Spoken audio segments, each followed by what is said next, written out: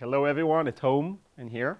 My name is Gal. Thanks for coming. I will try to share our experience at Insights with the challenge of visualizing data to find what works.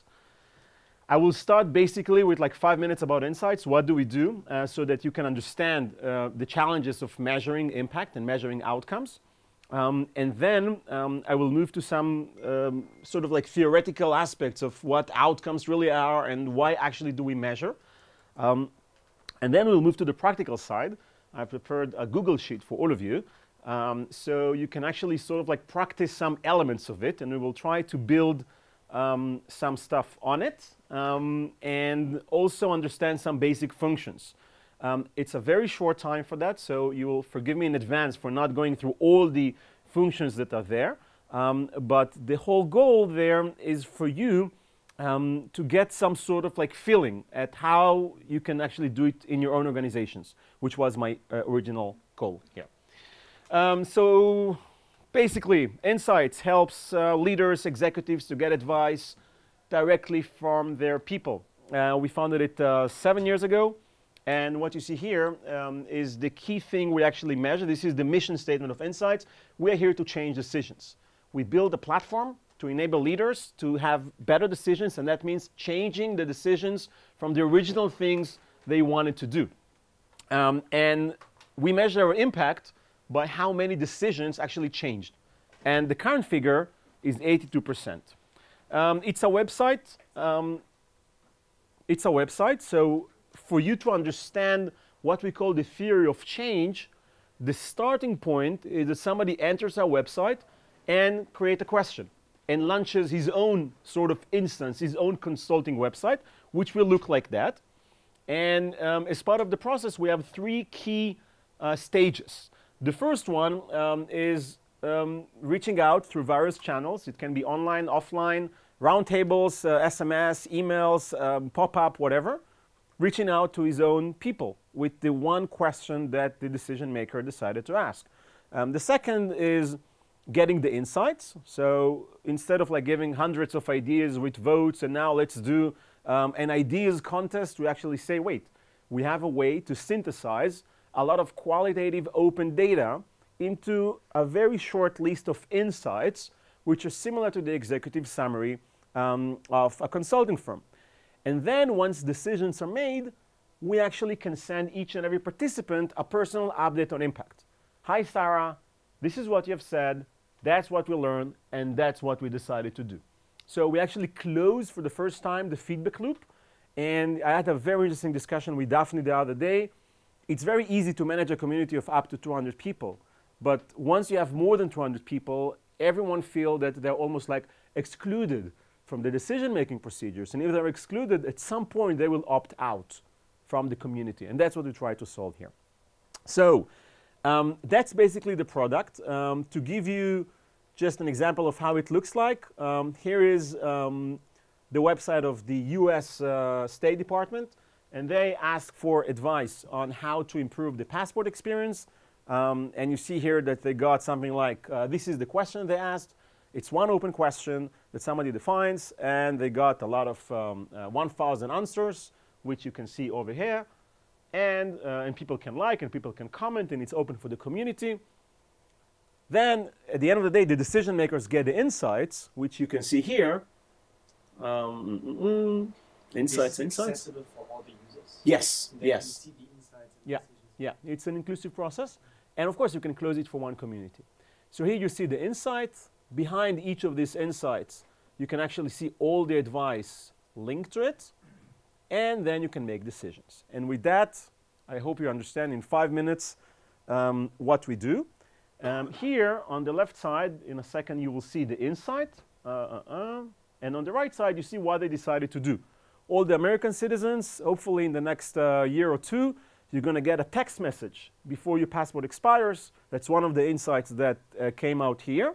And the idea for the State Department is to avoid the situation where everyone wants to renew their passports and everything is blown up. That's the product. Now, of course, we could do that in a one-on-one basis in Insights. We could reach out to organizations one after the other, call them and have 50, 100, 200 organizations using it and paying a lot of money. But our goal was a bit different. Strategically, in terms of our own mission statement, we want to maximize our impact. So we decided to go on a very low price model and try to expand it as much as possible and make it a self-service, a do-it-yourself tool. And this is now we're moving to the second phase, and that's basically the dashboard that we developed at Insights. And every time we update it, of course. And that's the dashboard that we're going to explore in a few minutes of what our impact is and how we actually move forward and what we need to change. So now let's talk a bit about theories. Can I make it full screen? Wait a sec. Maybe we have... No, huh? Isn't it... Tal? What do you think, Tal? Any full screen option? This one? No. The one right next to it? Yeah, I'll try this one before. Yeah. Oh, okay. Just the first thing is good. Yeah, okay. So let's talk a bit about theories of change. And I've seen the list of people here. Some of you manage in organizations. And I think all of us understand or heard the concept of having a theory of change. Let's just go on the theory of it. If you already know that, apologies. So in every public initiative, we can apply it to the private sector as well, but put that aside. We have resources. We have budgets.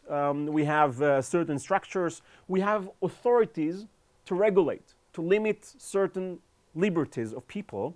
And basically what we do sort of like a policy making, a planning process, where at the end of this planning process, we decide how to allocate the funds that we have. And then we start to deliver the plan that we actually built.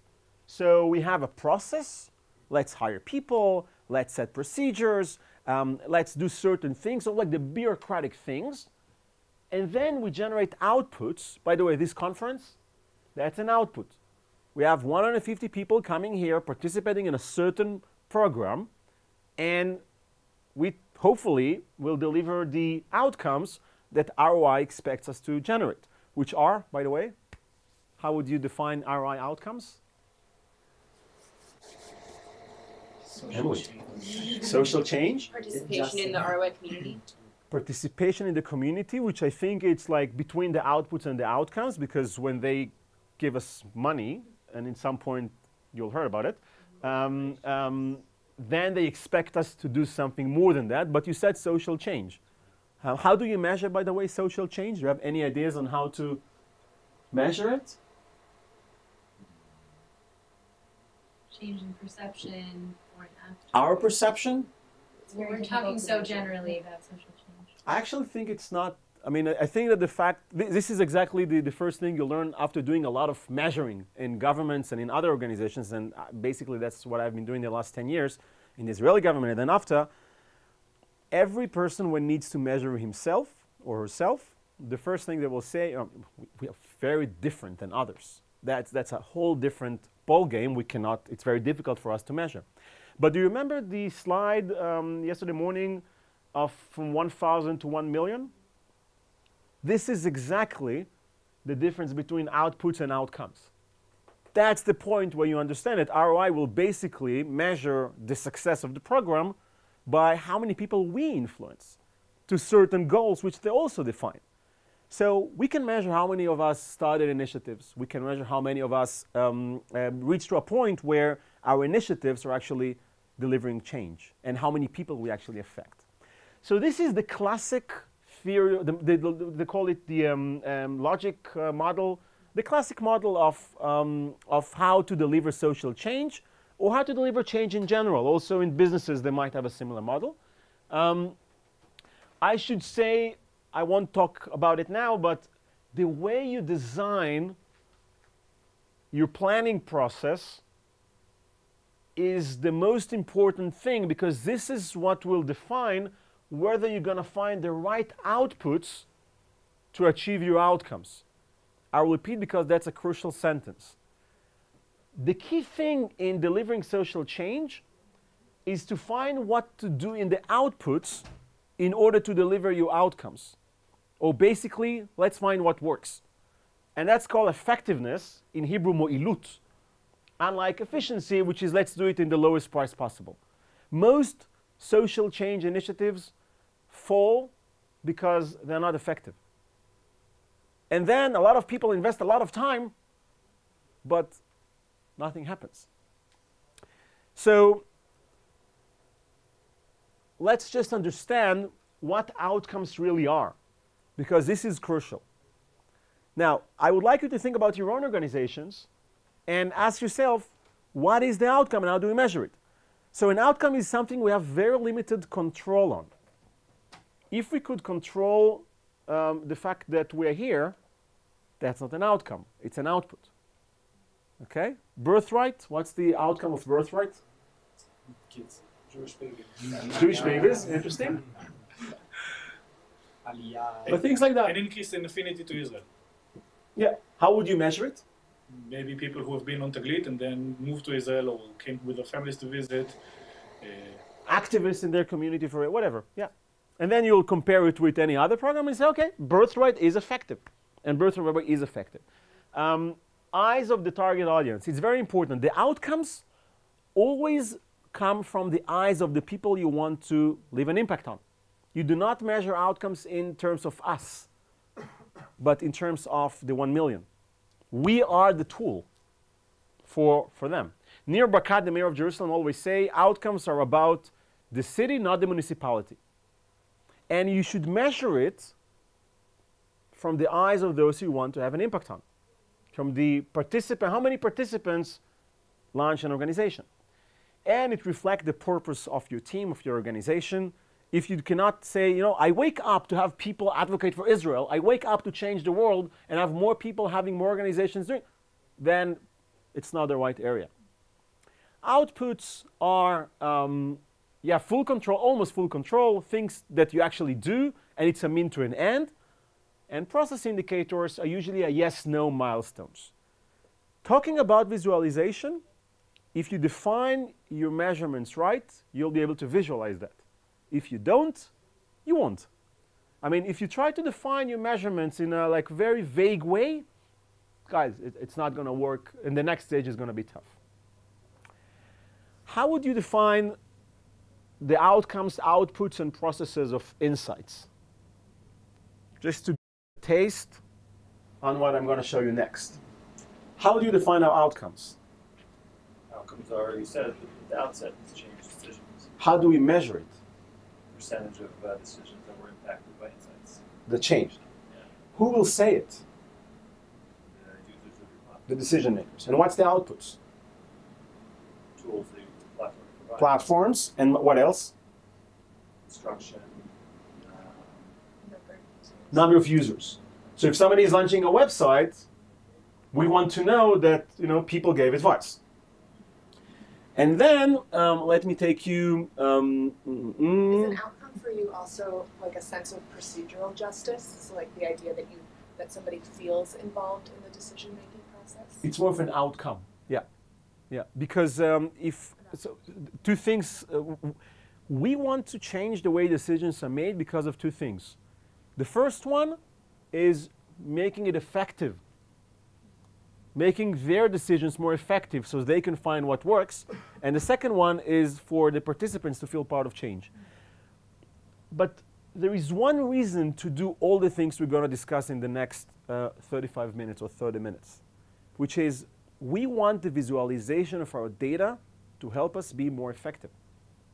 There is no real reason to measure all this stuff and to waste your time if at the end of the day you produce an amazing dashboard, but it doesn't help you change your organization. So if you did measuring and if you did visualization and you cannot get insights on what you should change, something in the way we do it is problematic. Now, how can we actually find these correlations that we're looking for? It's by comparing the outputs to the outcomes. So at the end point, what we want to do is to try to control in our data what we did differently and then see what works. So let me show you for the first time, I think, the internal dashboard of insights. So what you see here is the current figures, and all of that, by the way, and that's the practical side of the session today. Everything is Google. Everything is Google Sheet. All the things you see here, you can actually do by yourself. Limit access, and again, this is the template that I've prepared for you. Everything is there, and it's amazingly easy. Not that easy, but like you can do. You don't need to pay millions of dollars to just it's there, and it has certain structures on how you can actually do it. So here you see sort of like descriptive statistics. We know that we currently have, and I'm showing you that for you to see what are the insights that we got from our data. And I'll be very specific in what we actually changed because of data. So we see that today we have a lot of people creating websites, but not a lot launching their projects. So we understand that we have a problem. Actually, I'll talk about it soon.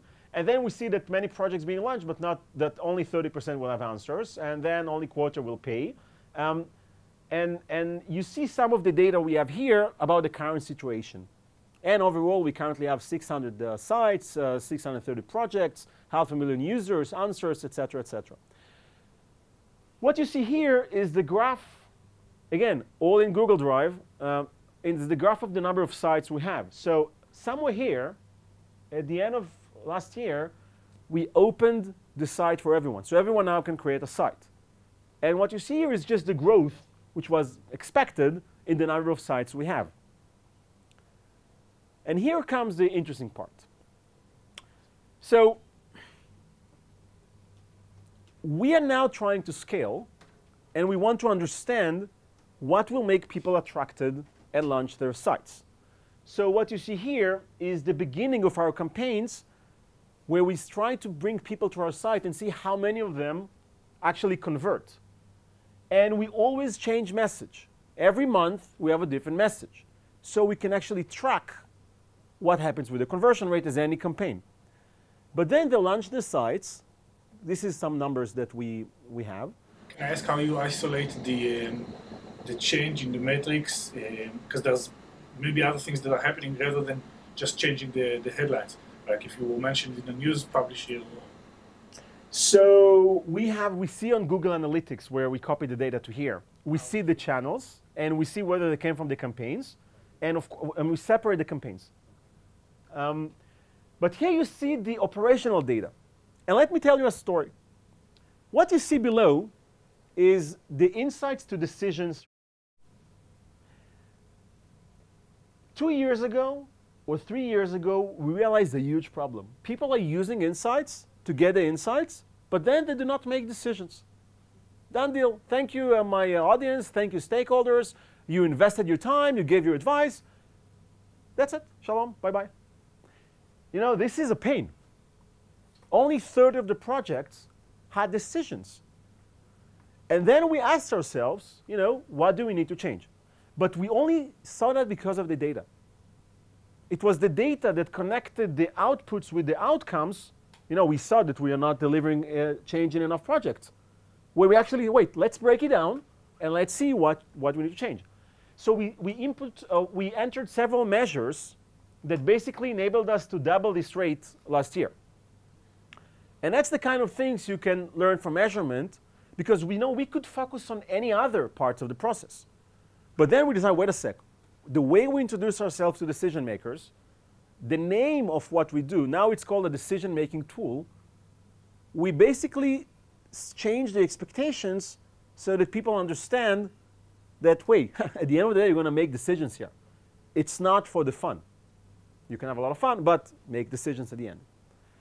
So that's our own dashboard. The next challenge we have is how to improve that. That's what you have seen before, the 27% launch. We saw that from the moment we opened it, people are creating sites, but they're not launching projects. And now we need to fix that, and that's the next challenge we have on the way to scale. Questions, comments so far? I've spoken for 20 minutes. Too much. Can it work with younger population? Yeah. I imagine it, you know, the younger population to really get into website, read information, that's less accessible, isn't it? It's one question, one open question. No, all the information overload is, you can always upload things, but very simple, very straightforward.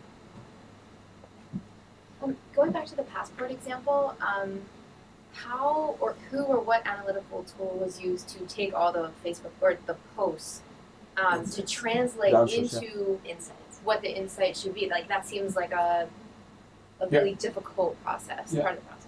So that's the key. The different element of insights. We actually developed a way to crowdsource the analysis.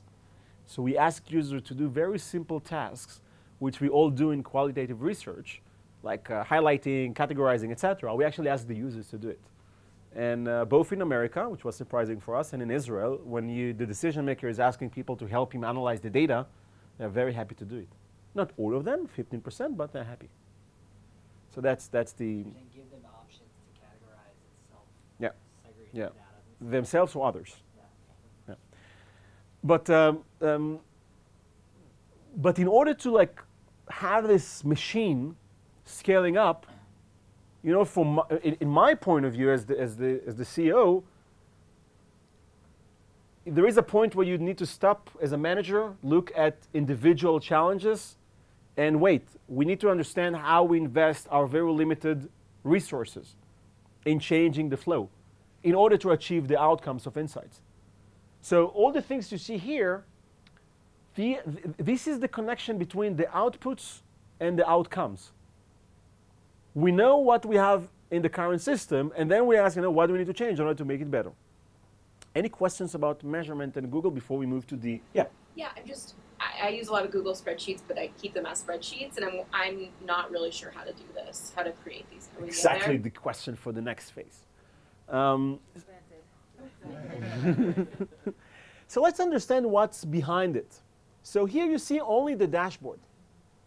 But in terms of the structure, how do you actually do it? So I would recommend several stages, and they're all in the next template, but let's show them here.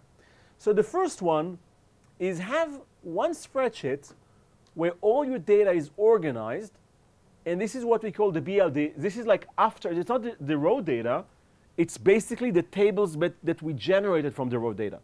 So each and every thing here is having a formula. Us might be a bit complicated, but a formula that is based on the data itself. And here, you can actually see the data itself. Now, on our data set, we have a lot of projects because every organization will have a project. These are the historical ones. Let's move to the new ones once it loads. And exactly as you might measure, give me one of the organizations that you manage. Let's have another example. What? Which one? Moishe House. Great. So what is the unit that you try to have an impact on?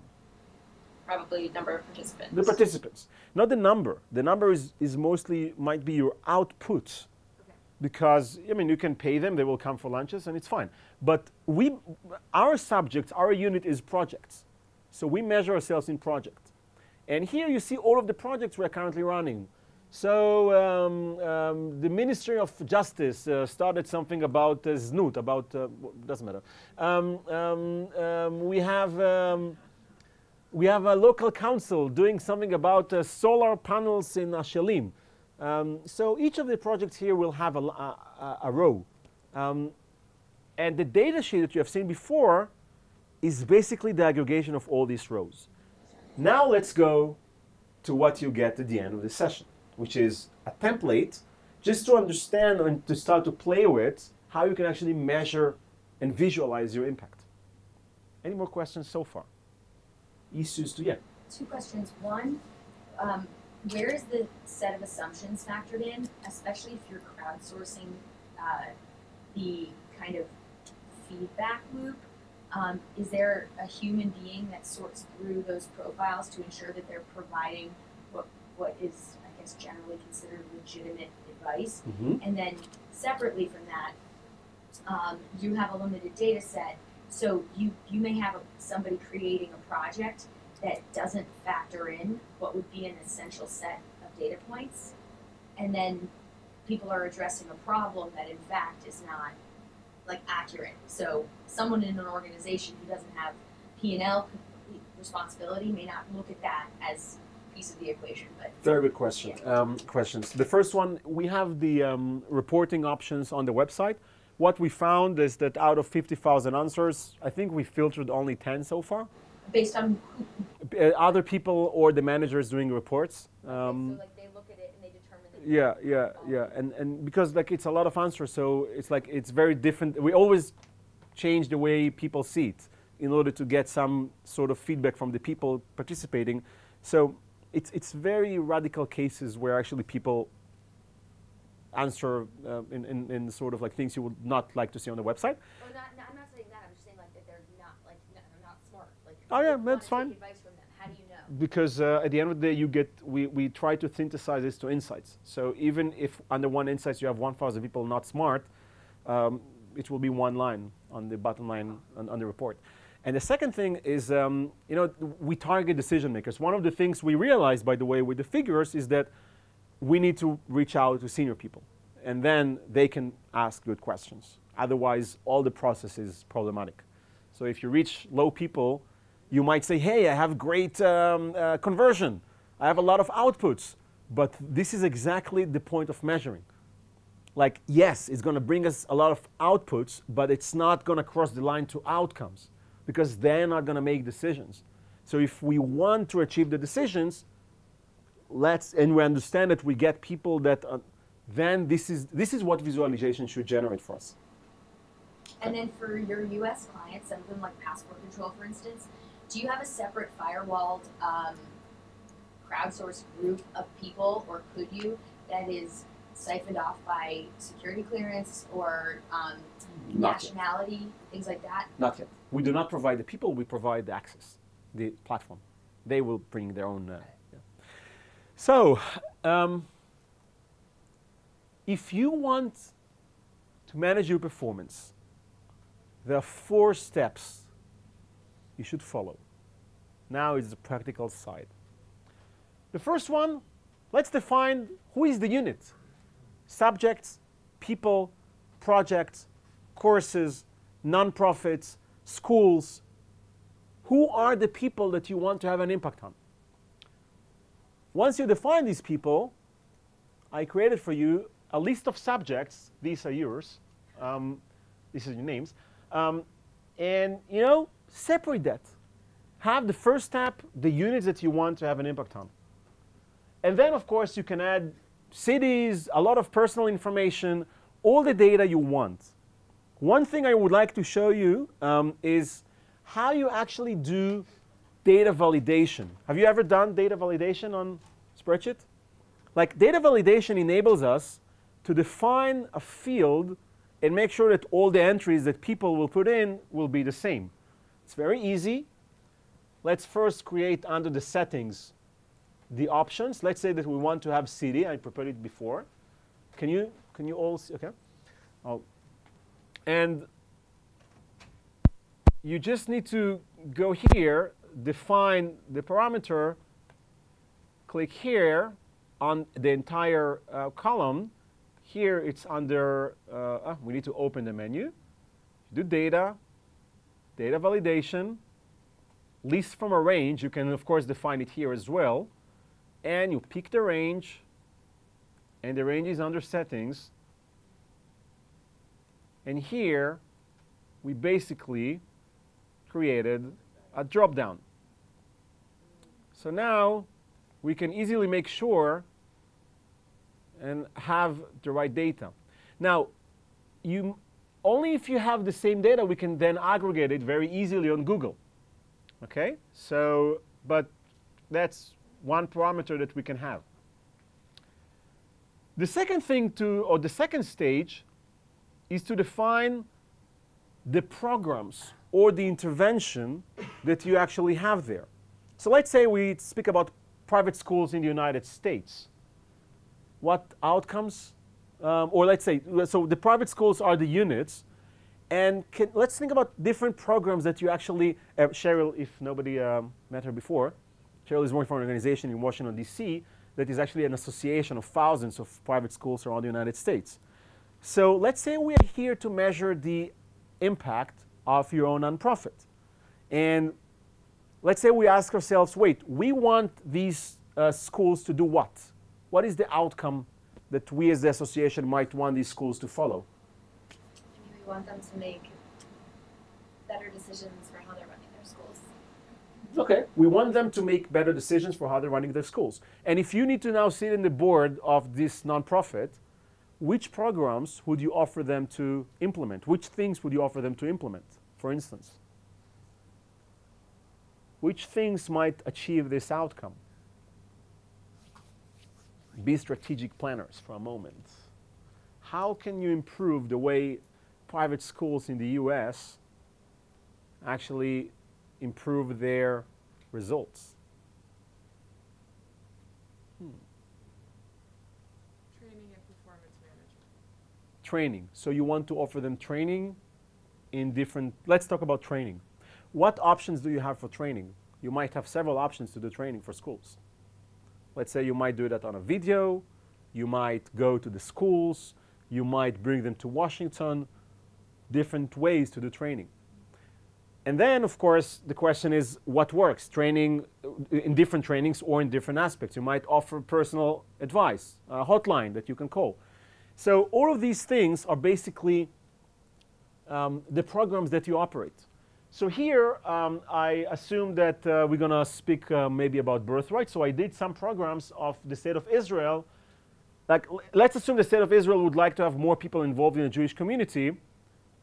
And they have 10 minutes, okay? And they have different actions. So one of them is Masa. One of them is the birthright. Educated parents might work in order to bring more young Jews to be more loyal and connected to Israel. And the local synagogue program where the State of Israel will fund certain things. So all of these programs, at the end of the day, are directed at the same outcome. We want to have more Jews connected to Israel. We want to have more Jews having their own identity, etc., etc. And each of these programs will have a different theory of change.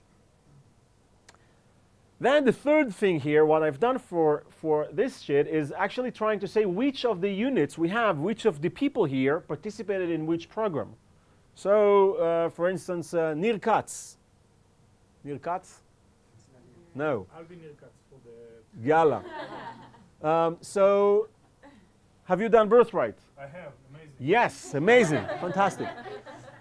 So now you get that. And then, of course, the question is after you have the output, so now we know which of the units participated in which of the programs. And the second, by the way, this one is also data validation, which is simple. We've done it before. And then we move to the outcomes. Now, within the outcomes, I set here 3 different outcomes, but of course you can set more. Have you returned to Israel? Have you established an organization? Or are you involved in a social justice movement? All of the above. Yes, fantastic. You're a great success, Nir. Now, the one thing I've done in this sheet is having, and that's the second thing I want to show you how to do. Now I need to bring to this sheet the outputs data from this side. How do you bring something from a different sheet to this sheet? Anyone know the answers? What's the name of it? That's for Excel, what? Not reference? Not pivot table? VLOOKUP. Great. So here, you basically see a VLOOKUP thing, which you can watch later, but it's various. If you want to measure yourself on Excel, on Google Sheets, at very early points, you'll have to know that. So if you manage your data separately, like you see here, and now you're going to bring something from a different sheet, you do a VLOOKUP on what is the name or what is the field that you want to basically connect from where you want to look the data. I mean, where do you want to take the data from and which column? So here, I want to take the data based on Nir Katz from the previous sheet, okay, and bring the second column, which is which program you actually participated. Should I repeat? Is that, so, yeah? Yeah. So what you just did is you literally brought in data from another sheet Yes. into this one through a formula. Yes. And you simply just told it where to take that data from, and it automatically. Yes. Now, if everything now is on Google, so if you do, for instance, import from a different file on Google Sheet, you will see that you can actually connect different Google Sheets. Okay, so you might have an organization, or in your organization, like you have 5 different people doing their own performance, each and every other part of America, and you can basically connect all of them to one Google Sheet where you're actually going to do the data collection and the next layers. Okay, so nobody sees all the aggregations, but everyone is managing their own data. Yeah. I don't know, we might have talked about this after, but if I have lists that are different, I see that you have an ID column. So like if you have a list of names and there might not be all the exact names on another list, like what's the best way to manage so that? So VLOOKUP, it will take, I would recommend using emails or numbers, but VLOOKUP will take the first name from the other thing, and if you do not have any variable which is similar on the other sheet, it will say not available.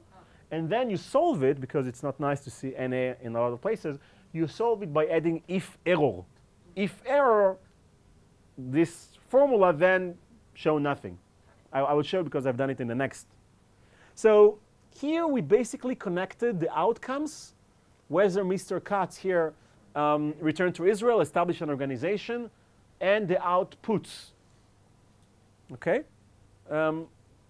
The definitions of these we talked before, and again, you probably understand that 80% of the success is to define these questions right, because otherwise you cannot move to the next step, which is basically doing a table. And now let's aggregate all the data we had in the different sheets, 5 minutes, okay, to here. So what I've done here is another formula I would like to teach you. That's almost the last one. It's called count if or count A. And this is basically, let's take a whole column and see how many cells there will have data. So here, you can see it's 19. And then I counted how many programs we have. And then I counted how many subjects had programs, because some of them we didn't subscribe to anything. And now we have 15% subjects with program, which is again a formula, of course. You'll all be able to do it after that. And now when we have this one, we can easily create a chart and select this thing, and this is done. Because this is too long, let's do participation. And of course, we can play with the 1000, and we can define under customize the minimum and maximum. Fantastic. And then we can also set colors, exactly as you have seen before. It's that easy. So let's put that aside. And now, remember before we did the city options? So now we can actually implement it here as well. And we can copy the names of the cities from the settings.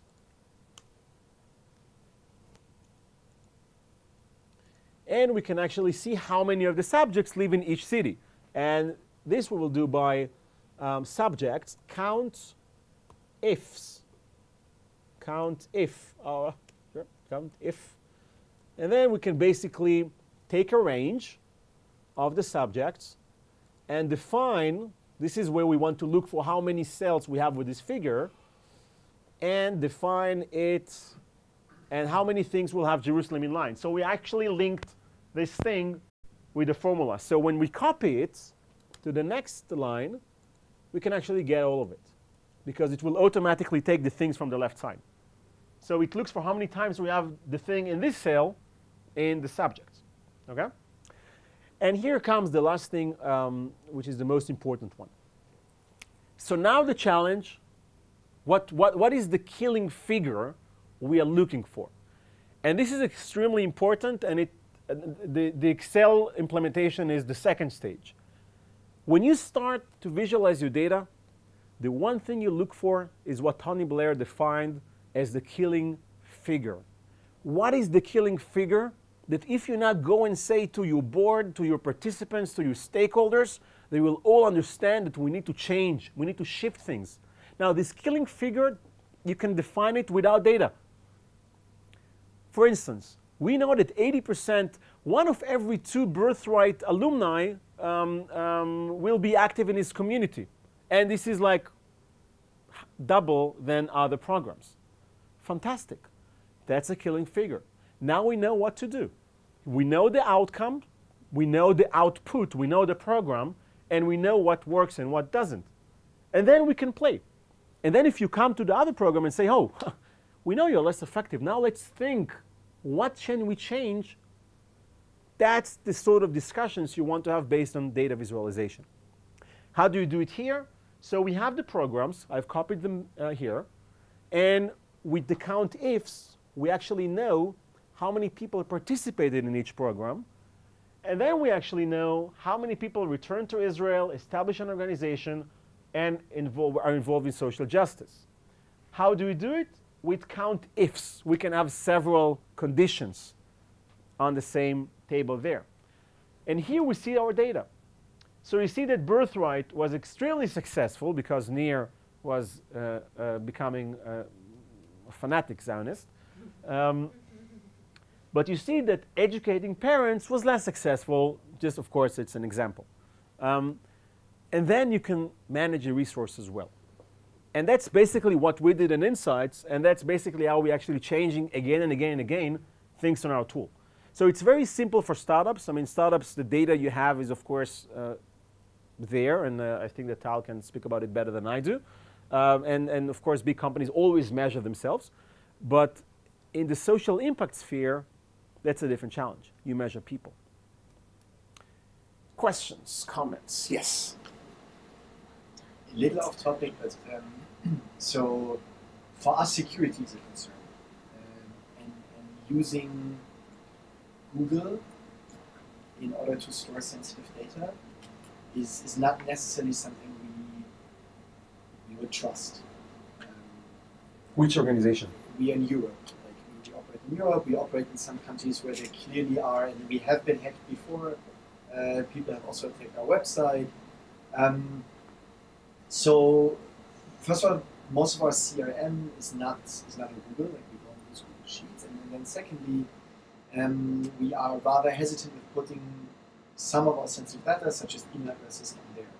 Can you maybe elaborate a little bit on A, security levels, B, to what extent Google can be trusted in that, and C, whether you know of other businesses that use Google? So first, I think that if you look at the terms and conditions, you see that in Europe, all the big companies change their terms and conditions to address privacy questions and like security questions. B, I think that if you upgrade to Google apps, you get, again, a different agreement. C, you can do all of that on Excel. It might be less nice, but you can also do it on Excel. D, I don't know which organization is it, but what I think we found today is that the fear from security, I mean, at some point, somebody will leak it to the press anyhow. So we try, I think we should think about how not to follow our ancestors in like trying to limit ourselves to the point where we cannot collaborate, and just need to balance the things. Any more questions? Good. Out of time. Yeah. So I encourage conversation if since I'm ending our time. Thank you for the presentation. And thank you.